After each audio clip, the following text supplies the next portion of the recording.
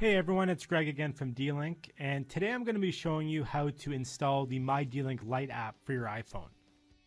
Now in this example I'm using the iPhone 4S using the latest iOS version 6.1.3, but if you have a newer iPhone or slightly older OS, you could follow these steps. They should be exactly the same.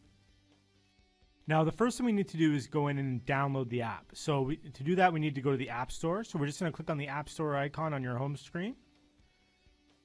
From there, we're just going to do a search for it. So down at the bottom, we're going to click on search. And up in the search box, we're going to type in mydlink. It should automatically fill in some results for you. We're going to select the mydlink Lite. From here, it's the first one. We're just going to click on the install button here. And it will start the install. Might just take a few seconds depending on your connection. Once it's installed, you'll get the open button there, or you can click on the mydlink Lite icon on your home screen. That will bring you into the mydlink Lite app. From here, it's going to ask you for your username and password, or email and password. So we're going to go ahead and enter my password in here.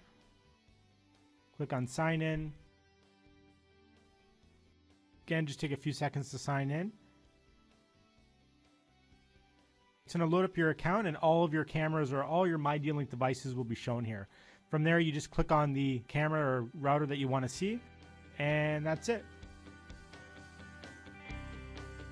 For more helpful videos, please check out support.mydlink.ca.